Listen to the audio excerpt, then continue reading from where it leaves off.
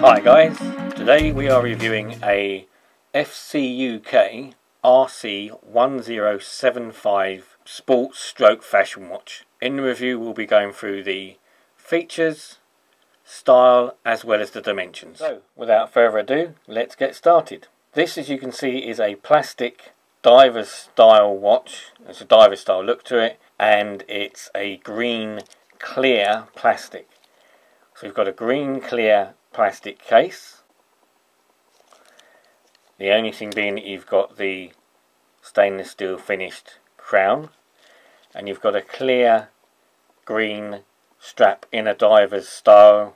So it's a diver's style strap with a green clear clasp.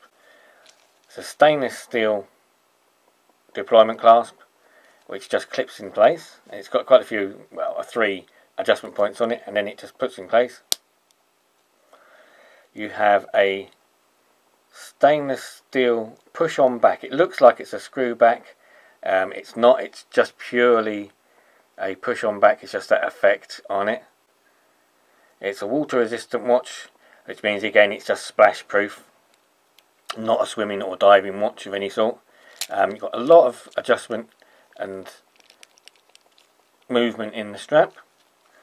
If we come round to the face, you'll see with the actual bezel, the edge of the bezel is actually a clear edge to the bezel.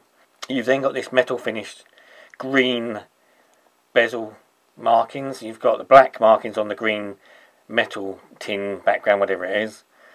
Inside you've got a sort of a lime green inner bezel, which has got the minutes marked on it on the edge, slightly raised, with black on green.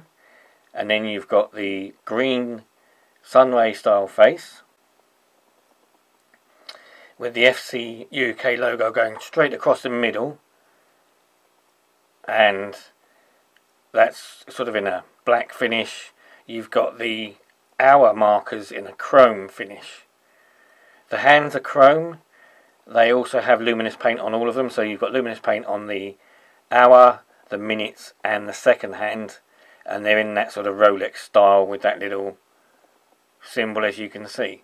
So it's based on, as I said, the normal sort of a submariner diver's style casing or look to it. It has a rotating bezel.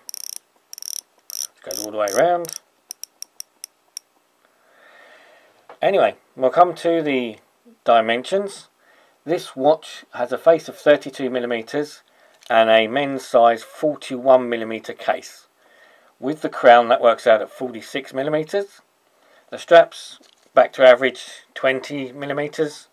The watch feels deeper than it is. It's only 14mm depth, so it's not too bad at all. And because it's plastic, it's all plastic apart from the stainless steel back and the crown, it only weighs 45 grams. But again, it's a nice, fashionable, decent looking style watch, fashion watch. And for me, of course, it's green, which means it goes in with my other green watches in my green collection, which you will notice from my other videos is something I'm trying to build up, a collection of green or green featured watches. And this obviously clearly goes well in with those because it's very, very green. Anyway, thanks guys for watching. Check out my other YouTube videos. Please like and subscribe if you like these videos, or if you have any questions, just let me know. Thanks again. Bye bye.